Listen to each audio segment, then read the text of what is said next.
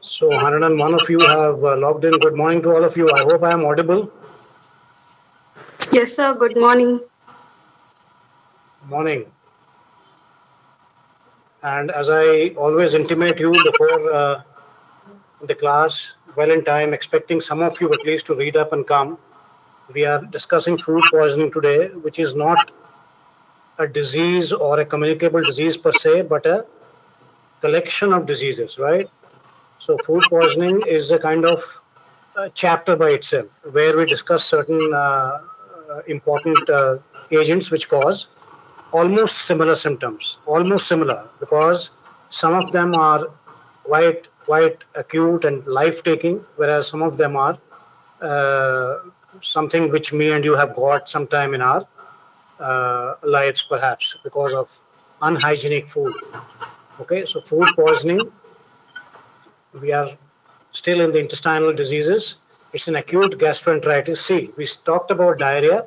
This is also a type of diarrhea and vomiting caused by ingestion of food or drink contaminated with either living bacteria or their toxins or inorganic chemical substances and poisons. So there are three things. Either it's a bacteria or it's a toxin or it's a chemical. Chemical can be a poison or it can be something which is not suitable to our body. Food poisoning outbreaks are usually recognized by sudden occurrences of group of illnesses within a short period of time among individuals who have consumed one or more foods in common. Please remember the definitions of each and every disease as we go along the communicable diseases chapter.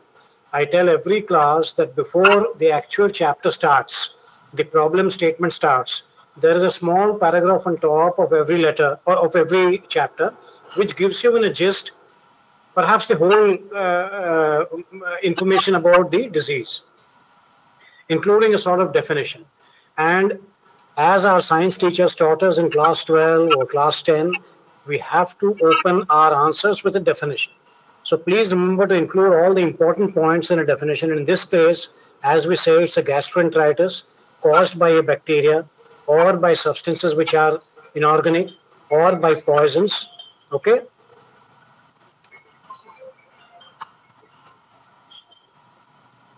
Food poisoning outbreaks are usually recognized by sudden, okay, there's a sudden occurrence of a group of illness. So sudden group within a short period of time, okay, so it can be a very small or a short incubation period, and one or more foods are consumed by a common group of people who fall in. That part we all know. But sudden occurrences, short period of time, bacteria or toxins or poisons, all these things need to be added by you to make a complete definition. So, to summarize, there's a history of ingested common food. Persons attacked many together. Okay, so many people are attacked together. If you and your friends partake in a meal or a feast or somebody's party, majority of you will fall in, and there is similarity in signs and symptoms in majority of cases. So these are the three important things in the definition. So if you have understood the definition, the rest of the chapter becomes a little easier. Unsafe food containing harmful bacteria, viruses, parasites, and chemical substances cause more than 200 diseases, and we are going to discuss only about 6 here, ranging from diarrhea to even cancers. Imagine. An estimated 600 million, almost 1 in 10 people in the world, fall ill after eating contaminated food, and about 4.2 lakh die each year, resulting in loss of 33 million healthy life years. So many young people, many people who are in the productive years of their life are dying because of certain things in the food. So food-borne diseases, or as we can say, diseases caused because of some bacteria, viruses, or parasites, or chemicals, oblique poisons in a food, can cause so much of morbidity and deaths. Diarrheal diseases are the most common illnesses resulting from the consumption of contaminated food, and 550 million fall ill and about 2.3 lakhs die every year. So in the previous slide, we had seen that about 600 million are because of all types of harmful things in the food. Whereas diarrhea, out of these diarrheal diseases, take a chunk, 550. See, out of 600, about 550 million people die because of diarrheal diseases. Under fives carry about 40% of the foodborne disease burden, with 1.25 lakh deaths by all these figures. You're not supposed to remember, it's humanly impossible, but it's just to show to you that the kind of harm foodborne diseases can cause. About 110 billion US dollars is lost each year in productivity and medical expenses resulting from unsafe food in low and middle income countries, right? So imagine the extent of the problem. Types. Very easy. There are two types, bacterial, non-bacterial. The non-bacterial contains the chemicals, the fertilizers, such as arsenic, pesticides, cadmium, mercury. All these are harmful chemicals. And the bacterials are the Salmonella, Staphylococci, Botulism, Clostridium perfringens, and Bacillus cereus. We will deal with each one of these important ones subsequently. Epidemiology. Food poisoning may occur as a result of eating any one of the following: substances containing specific poisons like fungi, Amanita phylloides, instead of edible mushroom. Okay. Sometimes we buy mushroom from the market. We should be very careful. Food contaminated by poisons. Substances containing poisons. Substances contaminated by poisons. There are two different things. Due to agriculture or industrial activities, fertilizers and pesticides are applied. Many of the time we read in the newspapers that some apples are coated with wax, some fruits are ripened fast by some chemicals, not to buy them.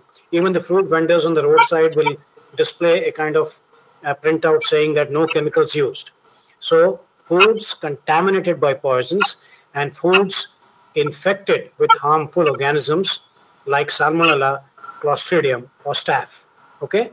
So food poisoning, we are repeating this actually from the definition, we are elaborating a little bit, is caused because of ingestion of either some specific poisons, like in a mushroom we said, or foods contaminated with poisons, many a time the fruits, and foods infected with organisms, namely the three important ones, Salmonella, Clostridium, and Staph. The commonest epidemiological pattern of this disease is sharp and short explosive outbreaks. Okay, so sharp and short. Short means it's of a short duration. I eat the food now, within hours or within a day or within 2 days, I get these symptoms. Okay, and the symptoms are quite acute. So that is sharp, mainly in close community eating organizations. Like I told you, we go to a party, all of us are friends. So we are a close community. We are a cohort. Like students' hostels, old people's homes, but sometimes even in hotels and restaurants, especially when canned meat is used. And milk preparations are made from pooled milk.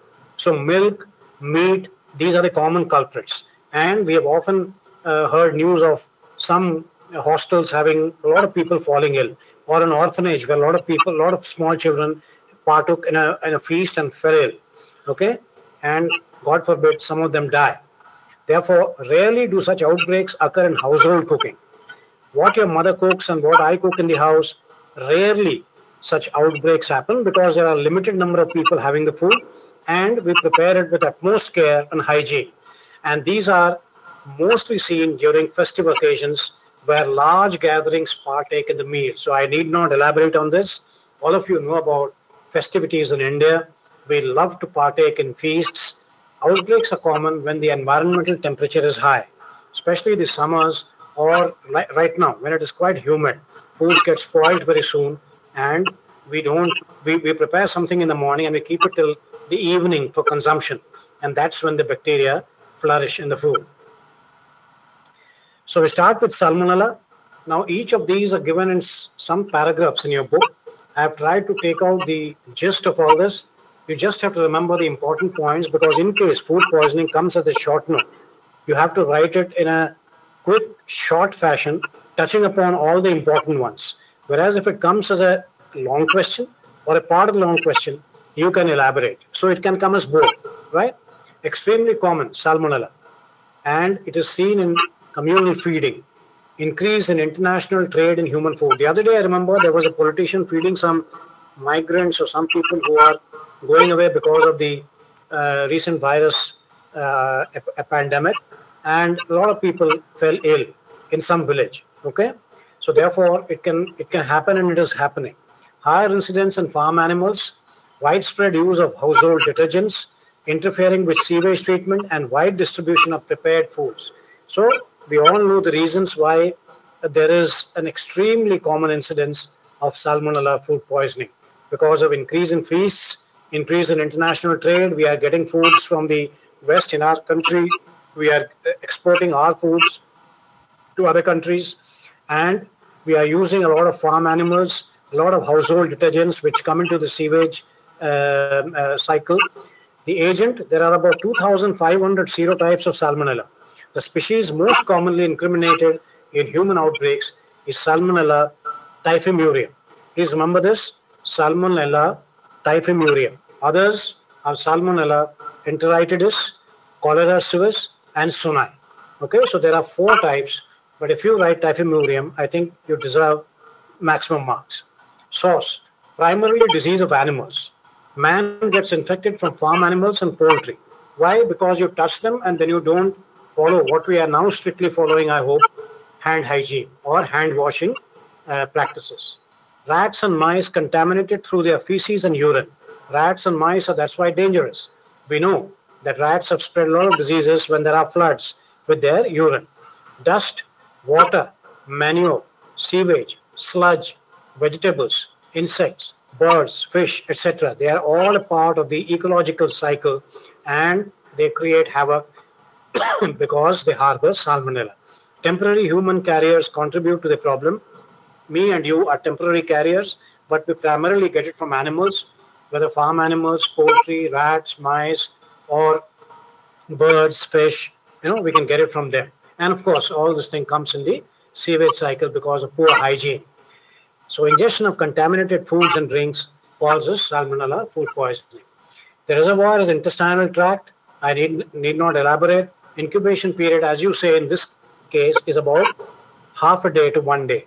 Remember, as we go along the lesson and discuss the various types of food poisoning, you will find the incubation period vary. Therefore, I suggest that you write it down on a piece of paper in front of you and look it up before you come for the exam, because each of these have different incubation periods and it's humanly very difficult to remember. Mechanism of action. Organisms multiply in the intestine of the after ingestion of the food and give rise to acute enteritis and colitis. There is pain and there is vomiting. Clinically, any of the 3 syndromes, enteric fever, salmonella gastroenteritis, or septicemia with focal lesions can happen. The last one is the most dangerous. So there are 3 syndromes. It can be typhoid, it can be just a gastroenteritis, or it can be septicemia with focal lesions. Mortality is very low, 1%, but in case one is not careful, one goes into septicemia, it is difficult to revive. Convalescent carrier state lasts 7 weeks. So I have tried to make it concise. If you see the agent, the source, the reservoir, that is the host, you can say in a way. Environment factors remain common. I'm talking about the epidemiology. Epidemiology also includes the incubation period and how the organisms multiply in the intestine and give rise to the acute gastroenteritis. There are 3 types of syndromes: enteric fever, gastroenteritis, or septicemia. Now, gastroenteritis, as I said, is the most common, and after about 48 hours or 24 to 48 hours, it causes nausea, headache, vomiting, profuse watery diarrhea. We have just read about typhoid, okay, the previous day, and I'm sure your memories are all very fresh about what kind of fever and what kind of diarrhea we have in typhoid vis-a-vis cholera. Low-grade fever, most infections are mild, but as I said, severe ones may lead to dehydration and shock and multi-organ failure. Generally, it resolves in about 2 to 3 days, but loose stools may remain for a few weeks. Lab investigations, blood cultures, which are generally negative. So stool is the thing to be cultured, right? So that's all about salmonella. I have not talked about the treatment and the prevention because we will take it up in a common paragraph in the end. Now, you all know that all these diseases are different, so they have got their specific antibiotics. All those things you must have read in medicine or you will read. So you will have to add a line or two about the specific antibiotic. Rest of the preventive measures remain the same. Staph is as common as Salmonella. The agent are enterotoxins of certain strains of coagulase positive Staph aureus. There are 5 different toxins identified. One or more may exist, and the worst part is they are heat resistant. So this is because of toxins. The previous one because of multiplication. Source ubiquitous in nature, skin, nose, throat of man and animals. They harbor the staph. Foods like salads, custards. That's why we say that when you have cut vegetables or fresh vegetables which you can consume, like salads, you must wash them very, very thoroughly, right? Custards, milk, and milk products are the most common causes of staph food poisoning or staphylococcal food poisoning. Just remember the subtle differences between Salmonella, which we discussed, and staph, because these are the 2 most common things that affect me and you. Incubation period is 1 to 8 hours. If you see that there's a toxin, the incubation period is drastically reduced from 1 day to 2 days in the staph thing, in the Salmonella thing. This has come down to about 8 hours. That is about 1/3 of a day. That is quite quickly. And the mechanism of action is because of toxins, which are pre-formed in the food in which bacteria have grown. And they act directly on the intestines and, God forbid, the central nervous system. So these are called as intradietetic toxins. They are heat resistant and remain in food long after the organisms have died.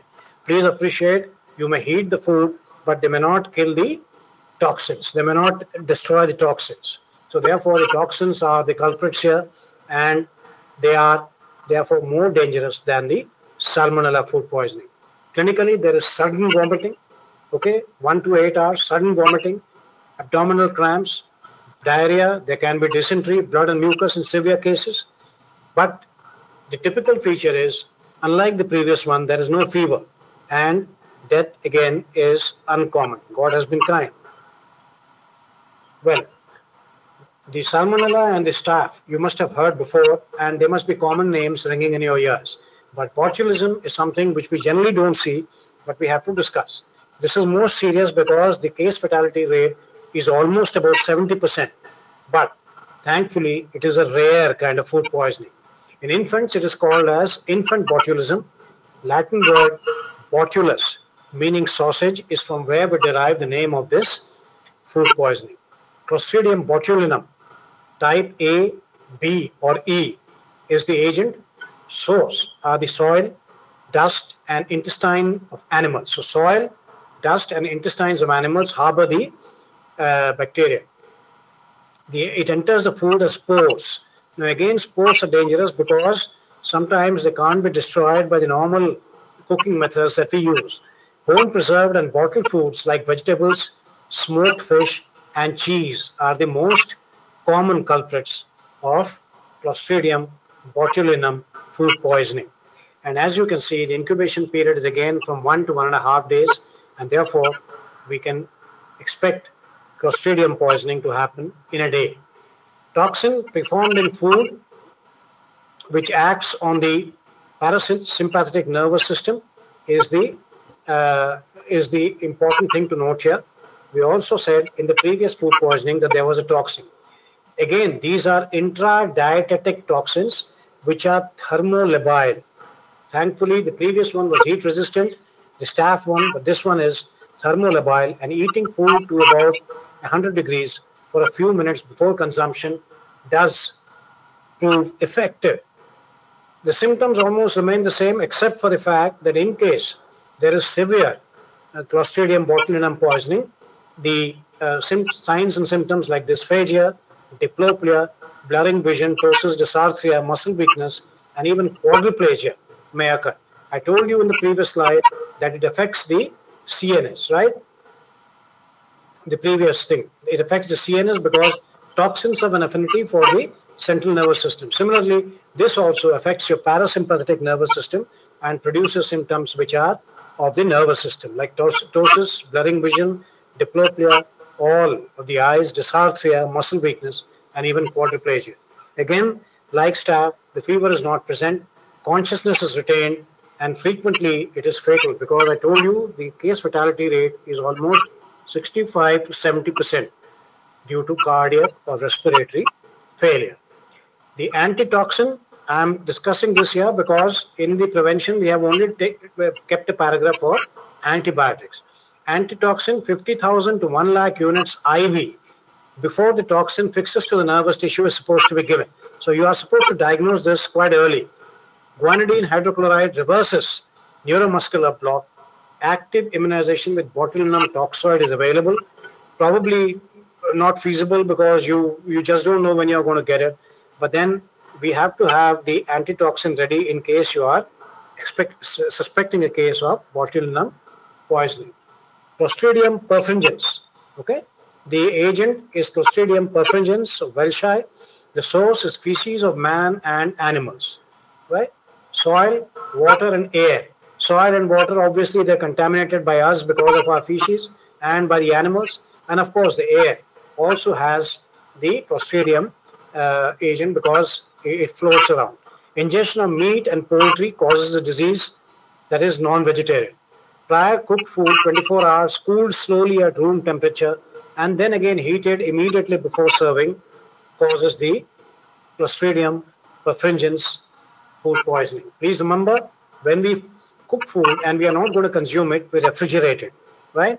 Don't keep it in the open, especially in summers or the pre-monsoon season, because of the increased heat and humidity.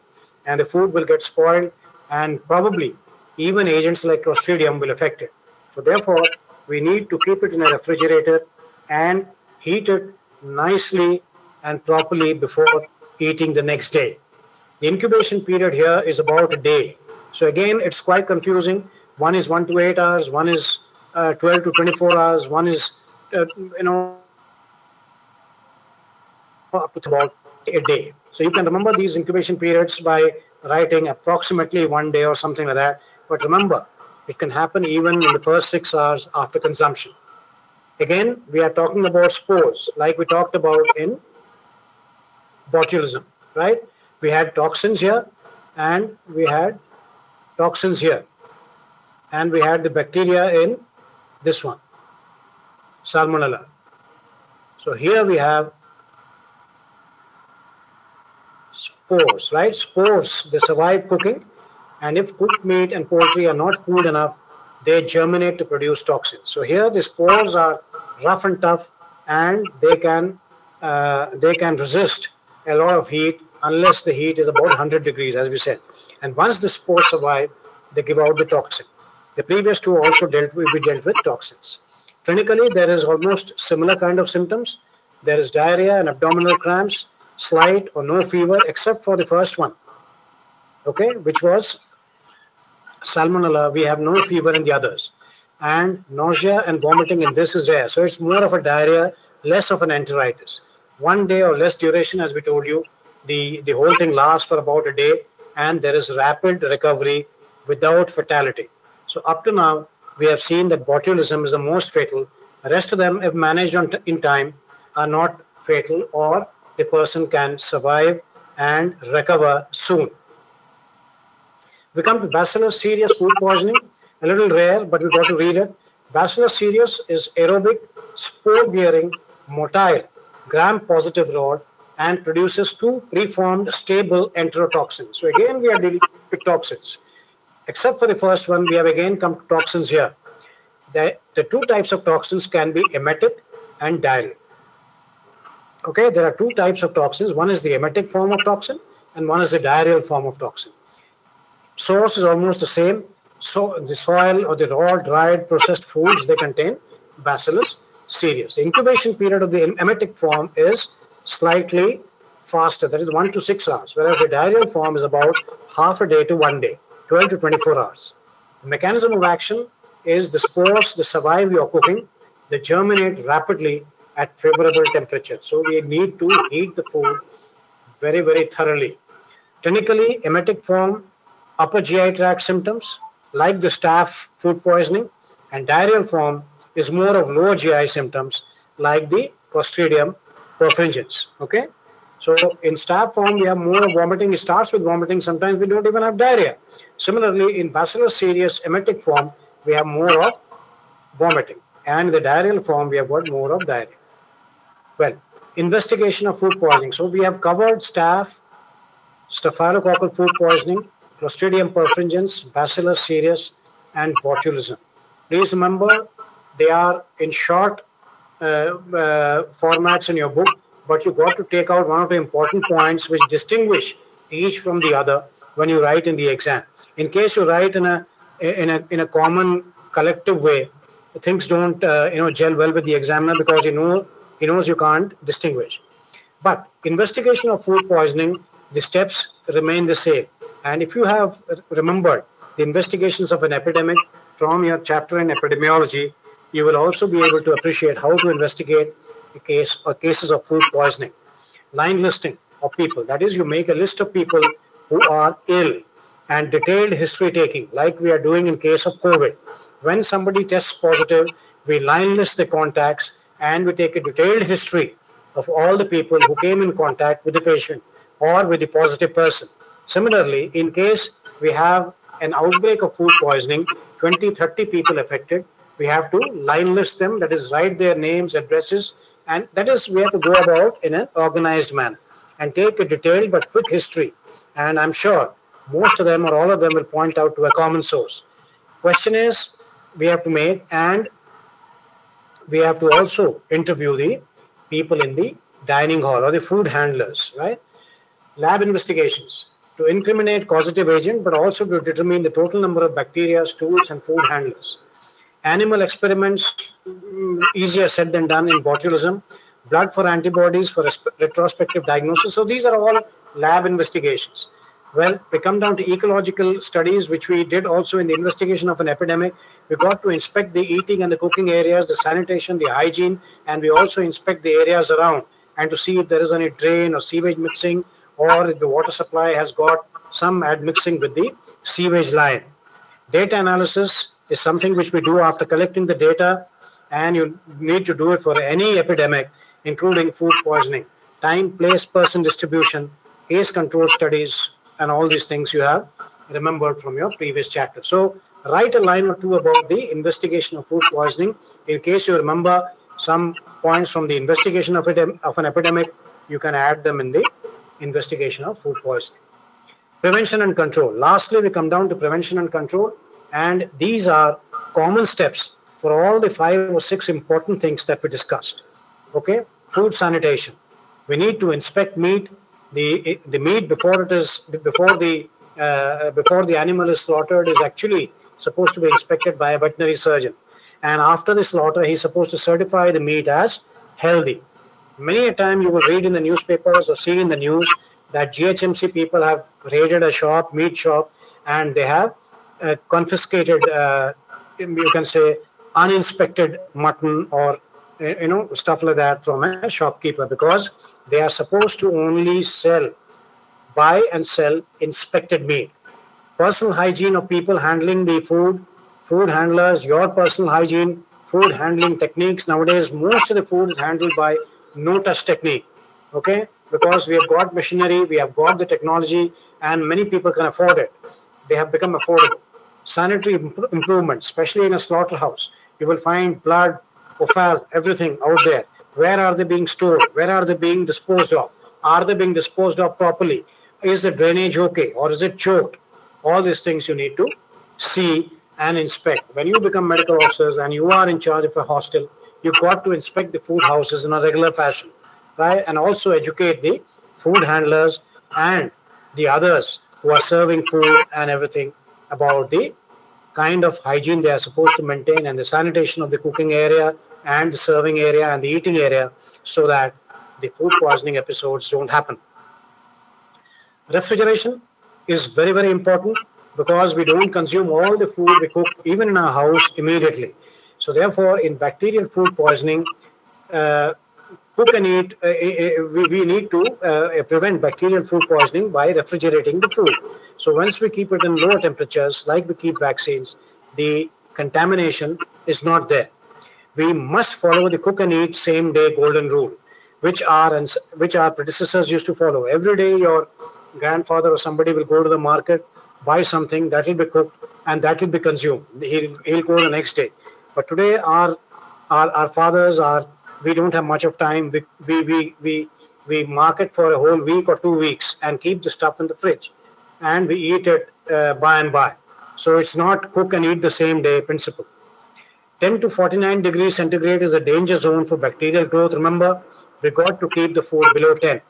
Surveillance should be carried out regularly by concerned authorities. Food samples and lab analysis of these food samples need to be taken. In case there is an episode of food poisoning and you are the investigating officer, please remember, you got to keep food samples of the food consumed. Many a time the people will say we have washed away the utensils, but you got to arrive before they have washed it, or they must have heard about the episodes and they will immediately clear out the evidence. So you got to collect the food samples, collected in three numbers of food samples are collected. One is given to the chap incriminated in the food, in the preparation of food, and he is supposed to keep it in his refrigerator. One is supposed to be stored by you, and one is supposed to be sent to a lab authorized to analyze the food under cold chain.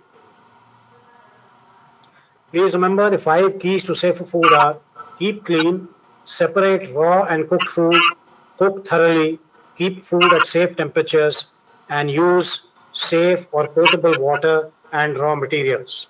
Whatever vegetables you buy, ask your mother to wash them thoroughly, sometimes in bleach. Keep food at safe temperatures. What I mean to say is that some foods, even if they are kept outside the room temperatures, they are supposed to be kept in a cooler place. Okay, cook thoroughly. Don't be in a hurry. We must cook thoroughly, especially non-veg food. Separate the raw and the cooked food. Don't keep them together. And always maintain your hand hygiene, your personal hygiene, and the sanitation of the place, which is the kitchen as far as your house is concerned, or a cookhouse as far as your hostel or a mess or a canteen is concerned.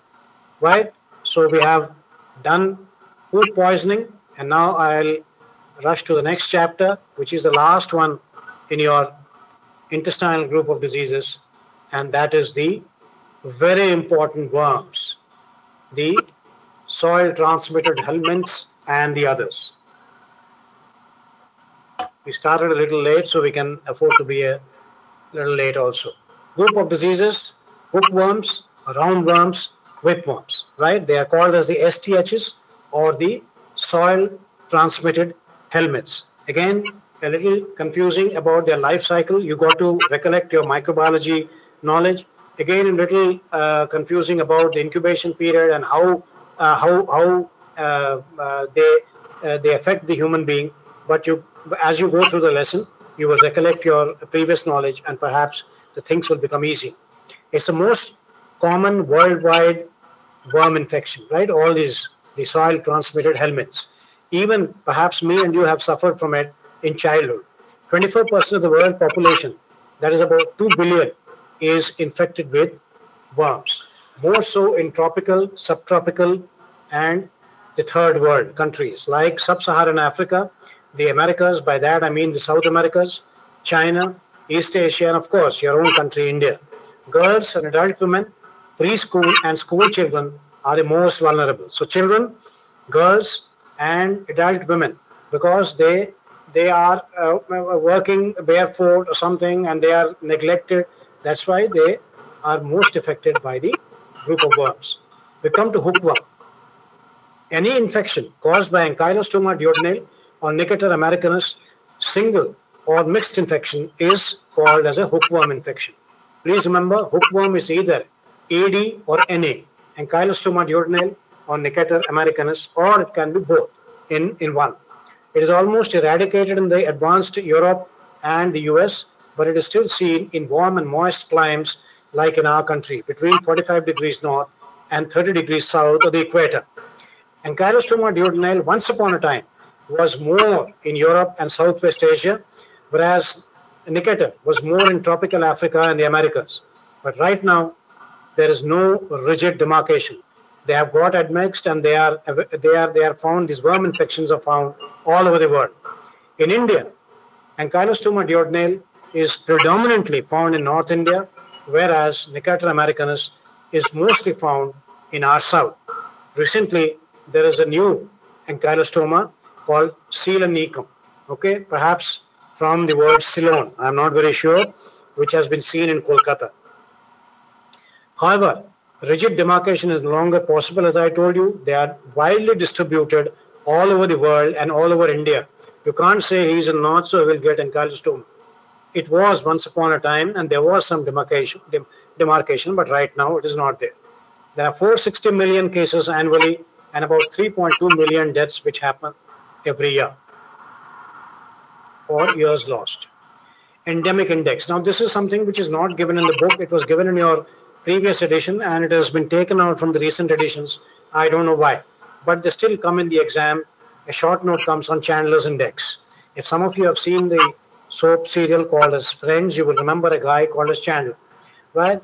It's the average number of eggs per gram of stew. So there's nothing great in remembering Chandler's index.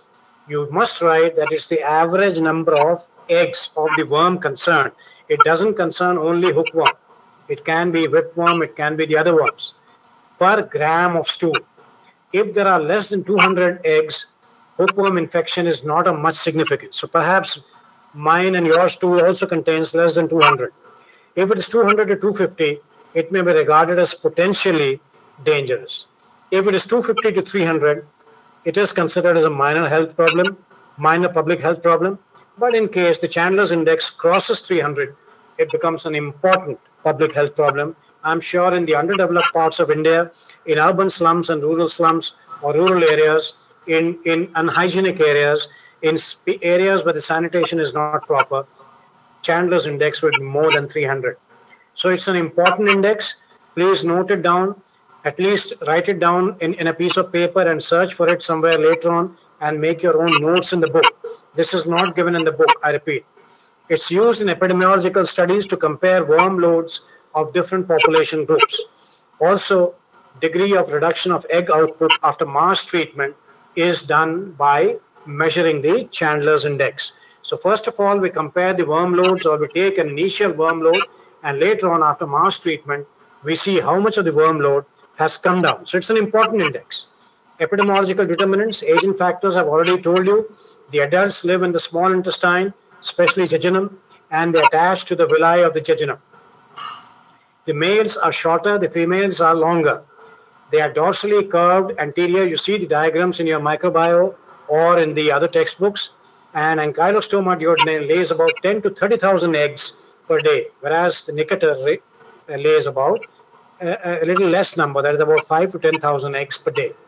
The eggs reach the soil, they hatch in 1 or 2 days, they form a larva. The larva molds 2 times to become skin-penetrating third stage infective larva. 2 molds, first stage, second stage. And when they mold the third time, they become infective.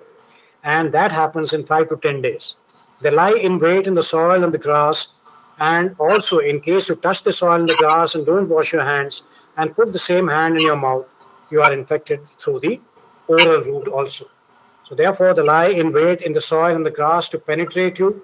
In the body, they migrate via the lymphatics and blood to lungs, reach alveoli, finally they reach the bronchi and the trachea, and they are cuffed up and swallowed to reach the small intestine. So they enter through your skin, they enter through the lymphatics, go to the blood, come to your lungs, and then they are cuffed up to reach the gastrointestinal system and come to the small intestine, where they sexually mature. And imagine they stay in your tummy for about 1 to 4 years. So this is an interesting life cycle. Please read about it and recollect your microbiology lessons. Reservoir is man. Infected material, as I told you, is feces with ova, soil with infective larva. The feces sends out the eggs come to the soil and develop and become infective. Period of infectivity, as long as a person harbors the parasite, he is infected. Host factors, all ages, both sexes, 15 to 25 years of age, the most affected because they are outdoorish in nature. Nutrition, malnutrition, and iron deficiency are they make a person prone to worms, or vice versa, right? Because of worm infestation, they become iron deficiency anemia patients, or they have got malnutrition because the worms are eating the food that you ingest. There is something called as host-parasite balance in endemic areas. Inhabitants develop a host parasite balance. The balance spelling is wrong, in which worm load is limited and the hosts harbor the parasite without clinical signs or symptoms. Something like this, which we are seeing in COVID. You may say that I am obsessed with COVID, but all of us are. In COVID, you will find most of the patients are asymptomatic. They don't have any symptoms, and yet they are coming out as COVID positive on testing. Similarly, there is a host parasite balance for this hookworm infestation in endemic areas, where in spite of harboring the worms, the patients don't exhibit any signs or symptoms. Occupation, mostly as I told you, people who are outdoorish, that is agricultural workers, because they are barefoot, they tread the soil without chappals or without shoes, and therefore it's an occupational disease. The environmental factors, I need not elaborate. Imagine the environment in India or Hyderabad or any village, and you will come to know why hookworm flourishes in such environment. Damp, sandy, decaying vegetation. Temperatures of about 24 to 32 degrees Celsius. Less than 13, no egg development. More than 50, the larvae are killed. So extremes of temperature are not important, but what temperatures we have in our tropical or subtropical climate is enough for these worms to live and multiply. They require oxygen, they require moisture, they require rainfall. The rainy season is coming, and they also love to stay in shade because direct sunlight kills the larvae. The human habits need not be elaborated. I have already repeated them. Defecation, going barefoot, farming practices with untreated sewage, children wading or playing in infected mud, like they show in these advertisements in the TV about soaps or something. They think it is very cute, but actually they may cause worm infestation. And the social factors, like the socio-economic factors, are important in this case. Mode of transmission, you already know, skin penetration through the feet or oral route. Incubation period, in case of ankylostoma, is unpredictable, could be 5 weeks to 9 months. It remains arrested or dormant in tissues for as long as 9 months. Whereas in case of Necator, it is slightly shorter, about 7 weeks, so about 2 months, or about 1.5 months. Effects of the disease, in individual, it causes chronic blood loss, iron deficiency, and shall I again emphasize that the mother and the children who require a lot of iron and a lot of energy because they're either growing or they're either pregnant or lactating, they are the people who are most affected. In case of the community, it affects the economy because a lot of productive years of life is lost and quality of life is lost. Nutrition, growth and development, work and productivity, and medical care costs, which are added to all this, are the 3 areas where the community is affected. Nutrition, growth and development, work and productivity, and medical care costs. They are all interlinked and they all form a vicious cycle. From hook, we come down to round, and that is ascariasis. Any infection of the intestinal tract caused by Ascaris lumbricoides and clinically manifested by vague symptoms of nausea, abdominal pain, and cough is ascariasis. Live worms passed in stool, sorry, the spelling of stool is wrong, stool or vomit, and occasional. In case these worms are too many in number, they may cause even intestinal obstruction. They migrate to the peritoneal cavity and cause havoc. They are cosmopolitan in distribution, and the most common helminthing infection in India or the world is ascariasis. It is seen among the school-going and the preschool children. Epidemiological determinants. Agent is Ascaris lumbricoides, lives in human of small intestine, like the previous ones. The males are again shorter here and the females are longer. But if you see, the Necator and the ankylostoma were in millimeters, whereas this worm is in centimeters. Just imagine the length of Ascariasis lumbricoides in your tummy.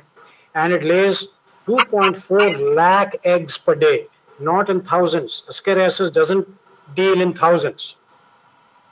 The eggs are there in the soil. They get embryonated to become infective in 2 to 3 weeks, and they are ingested by man.